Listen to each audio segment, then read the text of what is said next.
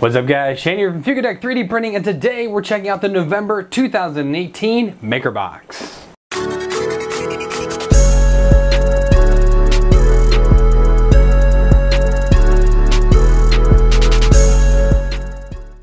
Welcome back guys. So it is the best time of the month. It is time to do the Maker Box. Again, this is November 2018, and there's a little bit of a change this month as they have changed the box. This was kind of the beta box, and actually I have a few other ones here for upcoming months, and this one is a little different. So the old box was this right here, and it was this shiny black that they did, and it's exactly, actually not even the same size, a little bit bigger. This doesn't really matter, but for anyone that is familiar with the Maker Box and has been following along with them, you'll notice the change. And I apparently it made some other changes, but we're going to find out once we actually cut into this. Now, if you're not familiar with the Maker Box, I'll give you a quick synopsis of what it is. It is a subscription service for samples of filament, so test samples. They come in 16 meters, roughly 50, I think it's 50 grams, which is roughly 16 meters. And they also have a bonus spool in there. The fourth one is a longer one, usually a PLA, and that is 20 meters. And that gives you a little bit more to print with if you want to try it out. Now, the Maker Box in its current form is for $28 a month, give or take a little bit. Depends on like shipping and where it is and things like that where you are. I know they're changing some shipping prices pretty soon here, and that's just the nature of the beast when you have to ship things. But again, it's a subscription box that you can get monthly or bi-monthly. Most people who get the overseas boxes get it on the bi-monthly basis. Most people in the US get it on monthly because it's like 50 cents for shipping, so it's really not that bad. But yeah, it comes to you monthly, and you never know what you're gonna get. You know, like a box of chocolate. Good old Forrest Gump there. But let's see what came in the November box. So first up, we have a US Monofilaments sticker. We have a Fun King 3D sticker, so free plug for you, Mr. Fun King. I have a 3D printer. What's your superpower? It is a Maker Box sticker. That's a pretty fun sticker right there. And we have some Haribo gummy bears. Good deal. And then here we have a card. So here on the card, there are discount codes for all the filaments that you receive on their website. So there's a little code on here when you subscribe to the box, and you can get upwards of 25% off. I haven't seen, I say 25%, I've never seen more than that, but 25% off of a spool of filament isn't too bad, especially like Protopasta, Ninjatech. Some of those other ones are pretty expensive, so it's nice to get that little bit of a discount. So new options. Now, coming up, they are splitting how they're doing Maker Box, and they're going into 3 different boxes. So they're going to be this plan right here. It's going to be called the Explorer plan. It will remain $20. A new plan will be added called the Easy plan, which will be easy to print materials, mostly PLA based materials, and that's going to be $16 a month. And then the next new option is going to be the Everything plan, which is going to be the Easy plan and the Explorer box all together for $30. That's not too bad. And if you use the link and the code down below, you get 15% off your first month's box, which is a pretty good deal. So definitely check that out. They tell you what you want to print. They have Surlayers a lot that they recommend. I do my coin. And their referral program, again, if you use the discount code in the link down below, you can get the discount, and after 3 people subscribe to the Maker Box, I get a free box, which I greatly appreciate. Most of these are covered nowadays. A lot of people use that. I'm really happy to see that. So we're a few minutes into this, haven't really got to much yet, but kind of explaining a lot of that. There's a lot of change in Maker Box, so yeah, let's get to it. All right, and of course I said need a Ninjatech. Here we have a sample of Cheetah, Cheetah is there. It's a little bit more rigid than some of their other, so Cheetah is able to print faster. That's kind of the whole reason for it there. Let's see, so the hot end temperature 230 to 240, bed temperature room to 40°C, speed 30 to 45 millimeters a second, so that's that Cheetah speed right there for flexible filaments. Fan 100%. Glue stick or blue tape do not print on PEI without coating. That is absolutely correct. If you print on a PEI sheet, you are going to rip the PEI off your bed. Because how hot and how tacky flexible filament is, when it sticks to PEI, it's there for good. So just put a quick layer of glue stick down. Doesn't be a lot, just a layer of glue stick. That way once it cools down, you're able to get your little print removal tool, your little spatula under there, and pry that off very easily. So do remember to do that. There is a whole bunch of information on here I'm not going to go through. So yeah, it's Cheetah filament, it's blue, we'll get it printed. Okay, here we have some PLA high heat in Maroon from US Monofilaments. I got a sticker here. So I actually just did a review on this filament, and I have a spool of it up top that I'm going to be using for a project. And so I'm going to be happy to see, I mean, I know this stuff prints well, but it's nice to see this color, this maroon. It's a very, very deep red. I got that kind of brown hint to it as well, like dark clay, put it that way. All right, hot temperature 190 to 230, big range, do a temp tower, you guys can know then.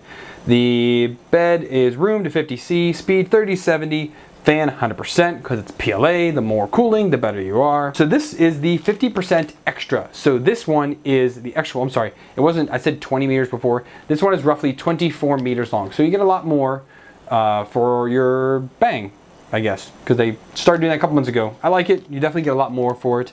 So if you wanted to print something larger with the sample, you can do that. All right, so Fiberforce Italy, they have, this is their FiberX Copolyester white. I haven't printed one from them in a while. They have sent them before though. Let's see, hot and temperature 230 to 240C. The bed is room to 70. Do use glued stick, okay. And speed 65 to 75 millimeters a second. FusionX is a filament that combines the functionality of ABS with strong resistant durability for fantastic results. It's extremely easy to print with excellent adhesion, no smell, and no warping. So I will need to see if you're supposed to use a cooling fan, because this was on their older stickers, which don't have the fan or other information that these other ones have. So this is probably one that they've had for a while and just haven't put it in a box. That's why it's the old sticker format. Either way, I'll look it online real quick and I'll let you guys know. All right, atomic filament, we have a carbon fiber extreme black PETG. I have never printed a PETG carbon fiber. I think I have, yeah. I printed PLAs, but never PETG. This will be fun. So hot and temperature 240 to 265. Bed temperature 60 to 74C. That is very exact right there. Speed not listed, fan low or off at standard for PETG, and other may be abrasive, consider hardened nozzle. It's carbon fiber, it is abrasive, please use a hardened nozzle. Go to Micro Swiss, I'll put a link to them down below. It's not a filament, I don't have any discount codes, but it's worth picking it up. I just bought, I think 4. They had a back in or earlier for November. They had the Cyber Monday deal. They had 30% off their nozzles. So they do go on sale. It's a good thing to look out for them. And I bought another 4 nozzles for several of my printers here. So definitely get a hardened nozzle. You'll thank me in the long run. And if you're going to be keeping with the Explorer box, you're going to need something like that. If you're going to go with the Easy box, you don't need to worry about that. But again, depending on what you want to do and how into this you want to get, especially in 3D printing, you may want to consider that hardened nozzle. A whole bunch of stuff. It's PETG blend with a carbon fiber fill, prints deep black, slightly textured surface, no transparency. So yeah, let's get all these on some printers and see how they turn out. All right, so the prints are in and they're pretty amazing. But I want to talk about one thing first, and that is the spools that I use in order to print MakerBox samples.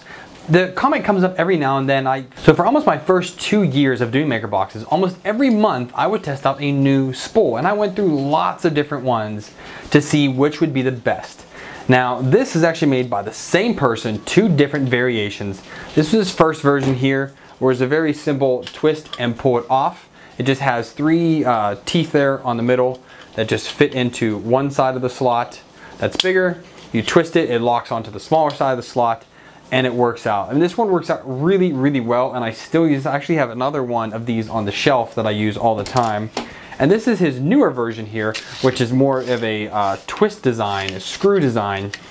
And this is a little bit better just because it kind of has a little bit of a bevel here, and it lets the filament sit down in there, and these fit perfectly to the MakerBox samples. So I will put a link down in the video description for both of these. So whichever one you guys want to use, you can.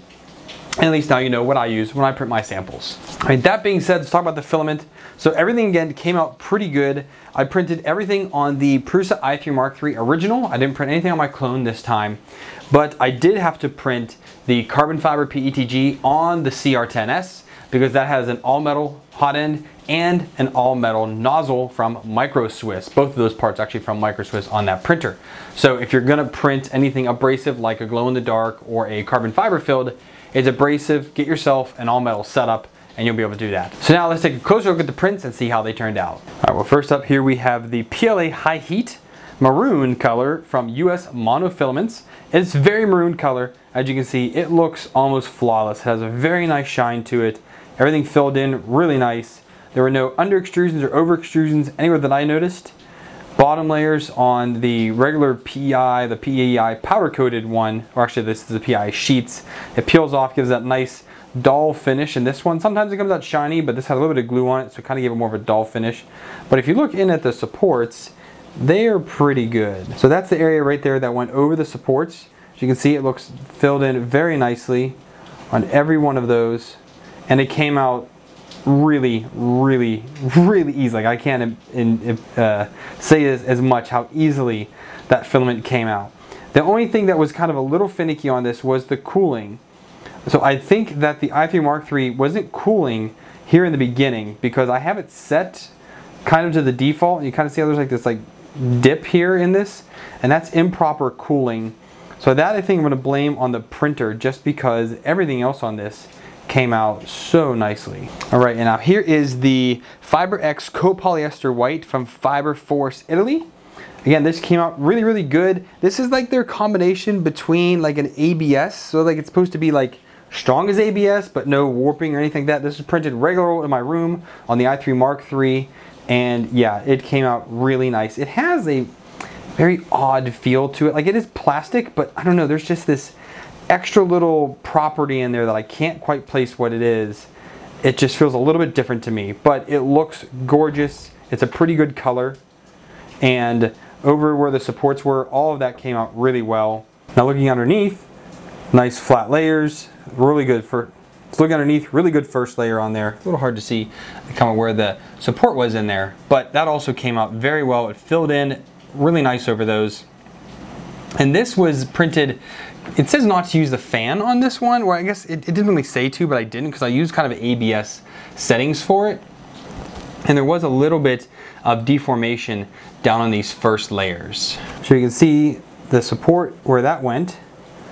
It looks really nice. It's a little hard to focus on the white with the white background there. But you can see, yeah, that all came out really nice. And the deformations just slightly here. I see there's a little flat there. This one has a little bit of a dip to it. So that was more of the, there's no cooling on it, which is why all of that happened. But, I mean, looking at all the rest of the lines, it turned out really nice. All right, now here's the carbon fiber extreme black PETG from Atomic Filaments, and this looks gorgeous. Really nice sheen to it.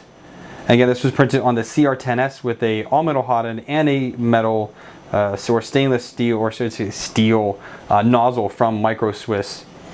And looking here at the bottom, there was this one little, I don't know what here and here, that was just on the first layer. I don't know what happened there. It could have been something weird on the build plate, but or the slicer. I don't really know, but it just looks a little funky right there. I don't know. Anyways, over the support, it all came off very easily, and sorry, it is really hard to show the black here. It's really hard to focus on it as well. But you can see it's a really nice shine to it. Once I take a little bit of this glue stick off, the rest of that will really shine. But I do print on PEI with glue stick when I print PETG, and this came out absolutely gorgeous. All right, now here is Cheetah from Ninja Tech, and this really did not turn out as good as I wanted it to. The layers are great. The model itself is great. It is just all of the stringing in here. I don't know how to change the setting in Prusa Slicer Edition to avoid going outside the perimeters as much as possible. I need to look into how to do that, and I didn't think about it until after I pulled this off the printer and I saw all how stringy it was. I was able to get most of them off, but this is still a little bit of what's left. So I just, yeah, I need to kind of play with Prusa Slicer Edition a little bit more to get better, but all the layers filled in really nicely. It cooled well. There's none of those little drips we saw in those other ones, none of those droops or flat spots here underneath. It all came out well. The support comes off as easily as you can get it off of flexible filaments. Kind of tough, but other than that, it's flexible, you know, very flexible. And it did print pretty fast, I think at about 40 or 45 millimeters a second. So to do all of that and still come out really well, not bad. So, but I will, again, if you do have any tips on how to do the avoid perimeter outline, the crossing, let me know in the comments and I'll try and figure that out. I'll try and do that with the next time. So there you have it. Again, aside from the Cheetah, everything came out great. I'm really happy. I have to say, I'm super happy with the i3 Mark III. It is absolutely an amazing machine. It prints really well, but on the other hand, so comparing the PETG on the CR10S to the PLA on the i3 Mark III, these prints are almost identical. Like, there is not much to go off of to be able to tell the difference. I guarantee if I gave this to any random person out there, even someone who knows 3D printers, said which one of these came from a $400 printer, which one of these came from an $800 printer, probably not going to know the difference. And that all comes down to having a well-tuned printer. The CR10S I've had for almost 2 years now, super tuned. It's taken a long time to get there, but a super tuned printer can get you really good results. So just make sure you guys do a lot of your testing, print a test model, not necessarily my coin, make your own coin. That's why I made this, for me to do tests with, but make something to test with and tune your printers. You can get excellent results. Anybody can. You know, you don't have to be someone who does 3D printing all day, every day. You can get excellent results if you tune your machine. So a little off topic on that, but I think it was fitting just because these prints came out fantastic. I hope they did for you as well. Again, if you guys want to check out the Maker Box, there'll be a link down below and a 15% coupon.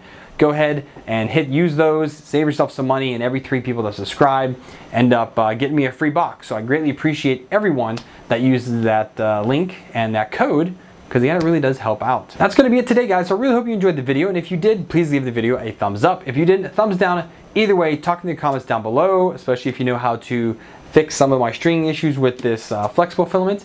I'd love to hear from you guys, and I appreciate anyone that comments. If you guys want to stay tuned what's going on and be notified when really cool videos come out like this one, make sure you hit that subscribe button. Hit the bell icon, you'll get an email notification when I upload new content, do a live stream, and that way you're one of the first ones to know what's going on. If you guys want to help me out financially, the best thing to do is become a patron. Hit that link down below me. Donate me $1 more, I appreciate it, and you guys can get access to my Patreon feed and my after show, which I do after almost all the new videos. All that money ends up going to help me build things and buy things for the shop, improve my content, so I appreciate everyone that helps me do that. Other ways you can help out: affiliate links, one-time donation deals, all that's down below. Use the coupon code, save yourself some money, and that'll be it, guys. So until next time, happy printing.